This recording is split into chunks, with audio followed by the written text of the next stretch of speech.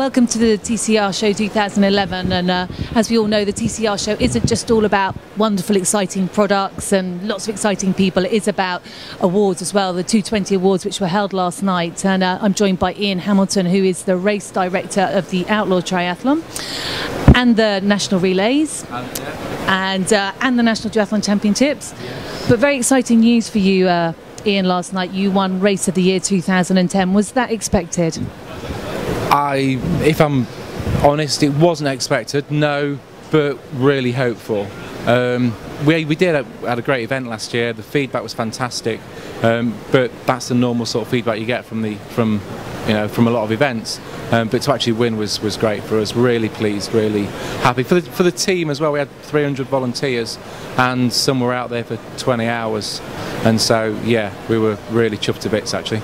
Something you're quite used to though, because over the last 4 years you've managed to pick up 4 consecutive Race of the Year titles with the Vitruvian Triathlon, and this year it was the Outlaw Triathlon. So really exciting, kind of a very new event, but still won Race of the Year, which is absolutely outstanding from all you guys and all the rest of the guys that were involved.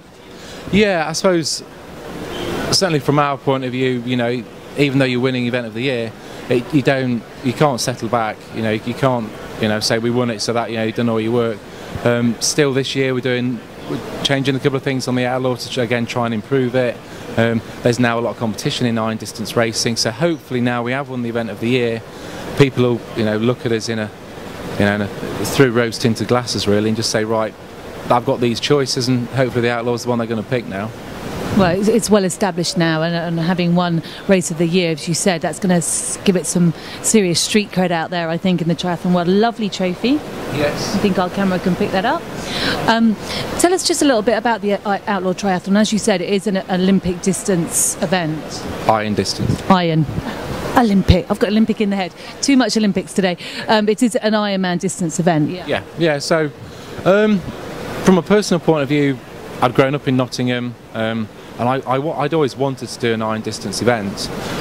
We went through the various options of looking at franchises and that type of thing, and just decided that, from our point of view, the way to do it was to actually create our own brand, which we spent 18 months plus coming up with the event, with the swim, the bike, the run, and really we started with a wish list and just stuck to it. So great, very simple out and back swim.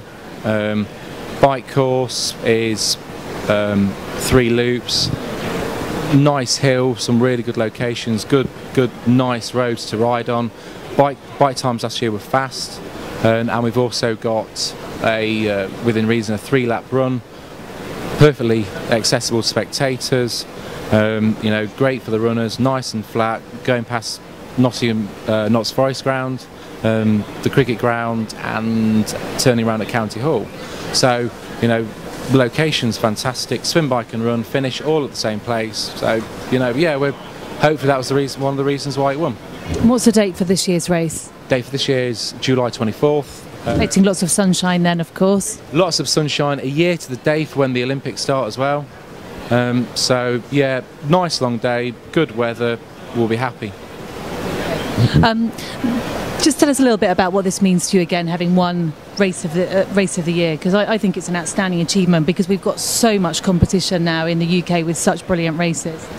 Yeah, it means a hell of a lot, really. When we started planning for it, it was one of those things where if we could tick every box, the last one to do would be to get Race of the Year.